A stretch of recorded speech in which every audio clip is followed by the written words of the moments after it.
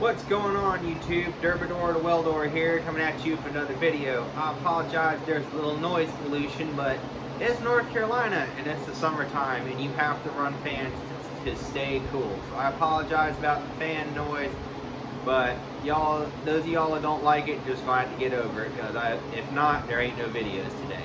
So today I'm gonna be making a video. I've never done this before, so bear with me. Alright, this is my first go round at this, but I'm going to make my own line bore. I have attempted in the past and had good success building a test variant just to see if I could.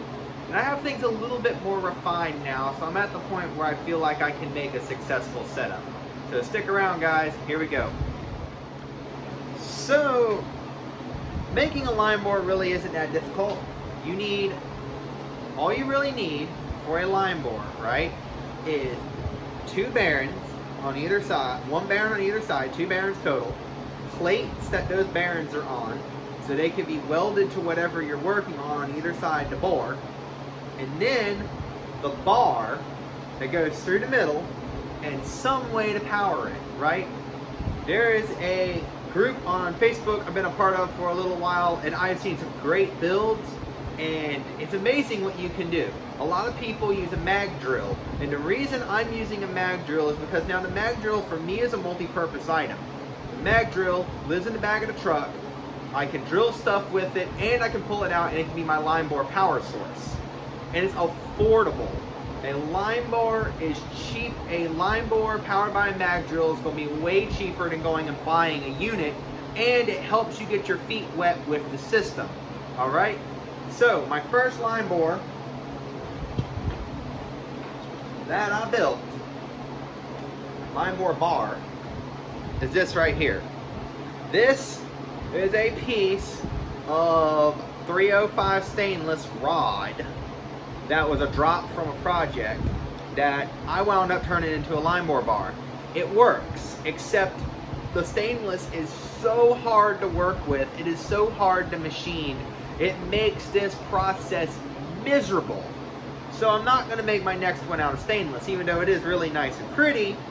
You don't have to. You can make your line bore bar, yes, out of cold rolled round. I say cold rolled because cold rolled is going to be much straighter, and it's going to be a lot straighter and a lot more true than hot rolled, and it's going to be a little bit harder. So you want cold rolled round mild steel at the very minimum. That's like the lowest grade you should go with, right? And you know, you can talk about, you can get it chrome plated, this, that, yada yada yada, hardened and all of that, but I'm not going to deal with that right now.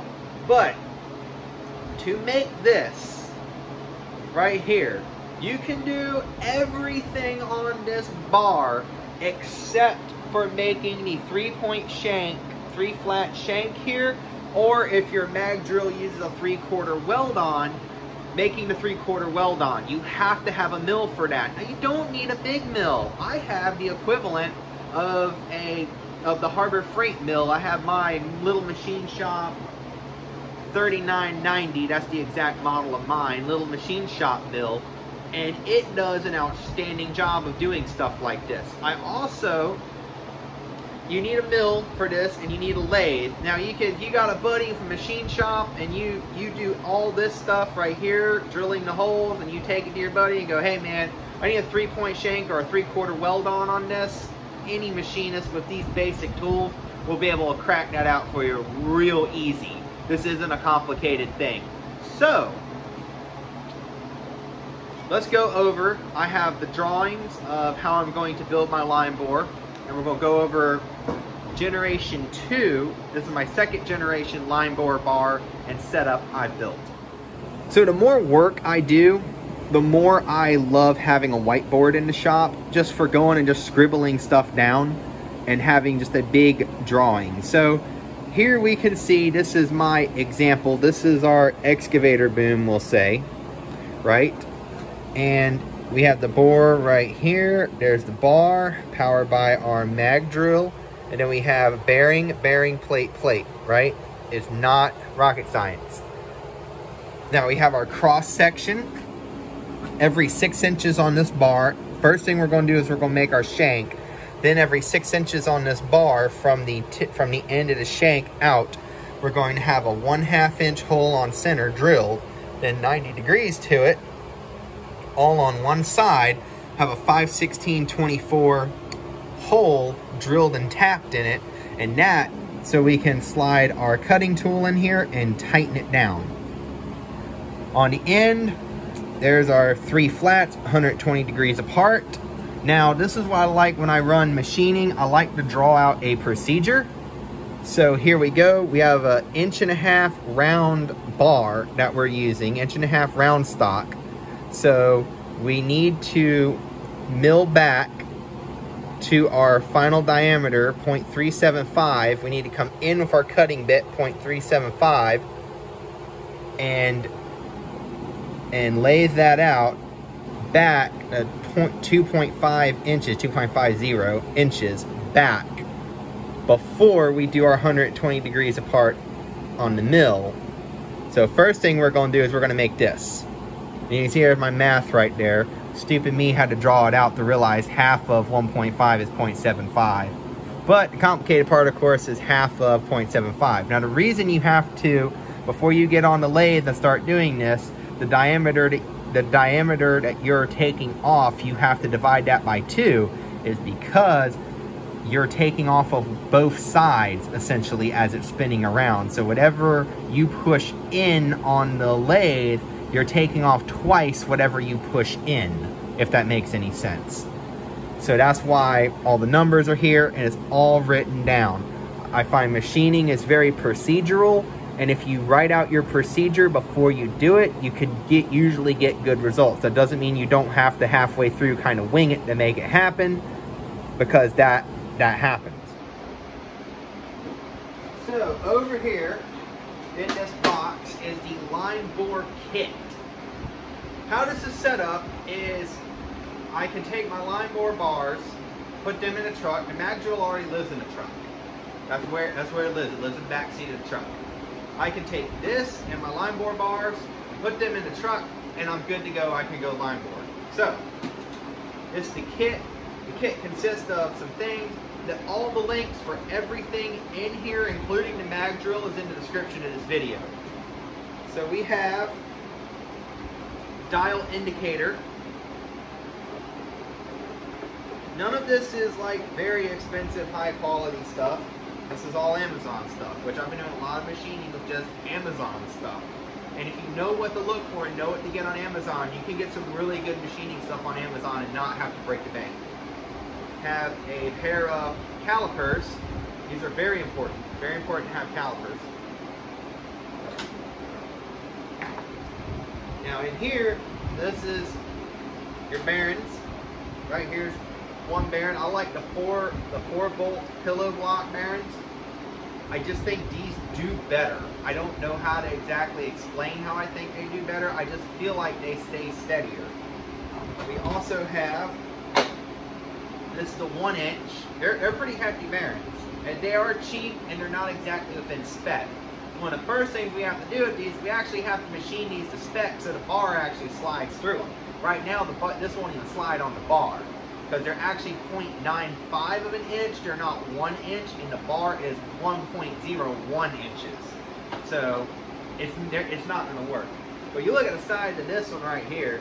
That block on this is almost so big.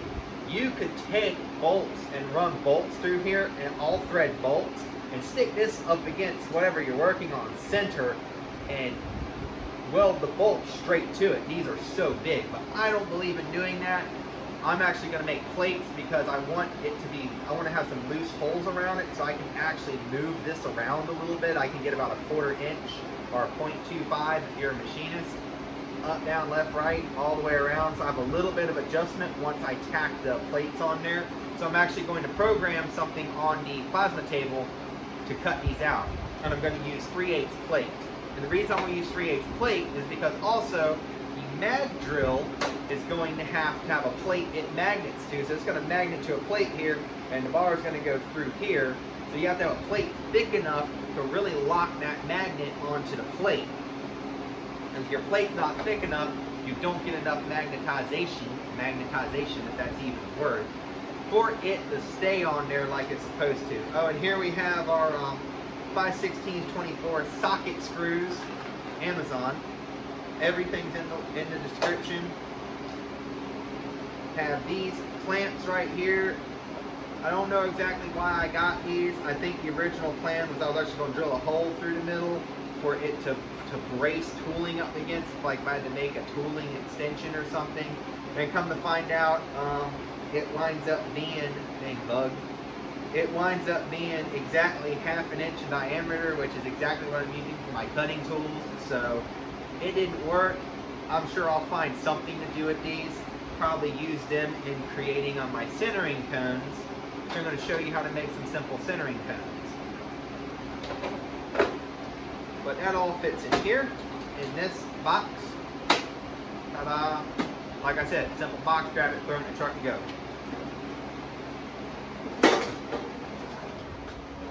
Now, if you are an actual machinist by trade, I apologize that I'm fixing to make you cry because I don't know what I'm doing. But bear with me, alright? I'm a welder by trade, not a machinist. So I will do whatever the hell I want.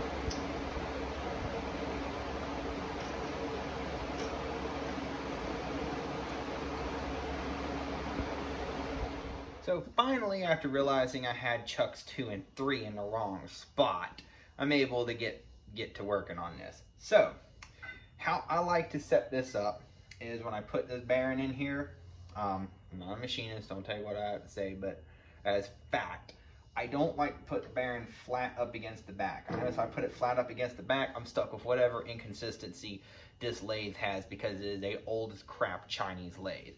So, I'll bump it up forward just about a 32, just a little bit right there, lock it down. Now, I will take my dial indicator and run it through here to make sure this is concentric. That's a big word for me, concentric. So the goal of this, if you're unfamiliar, is to get this all lined up this away and this away to where this little dial indicator don't hardly move. And right now, because this is not exactly the world's best lathe, there's a little bit of movement.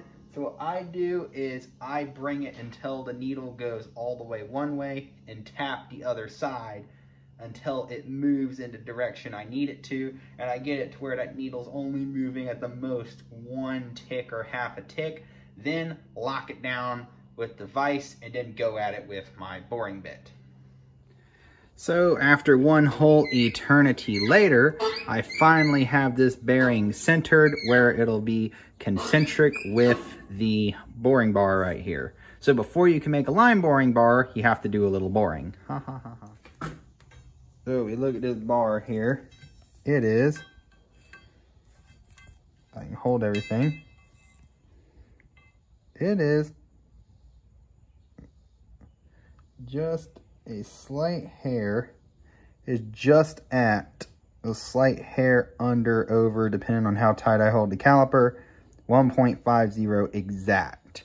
Pretty good for cold roll. However, when we go over here, this bearing is not. It is 1453.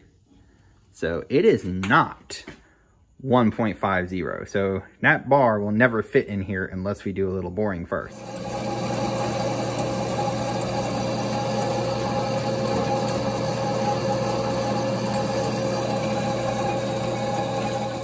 Also decided before I got too far, I'd add a little danger zone mark on there so I don't crash my lathe. Which if I crash it, it'll be the first time I've ever crashed a machine, so that'll be pretty cool.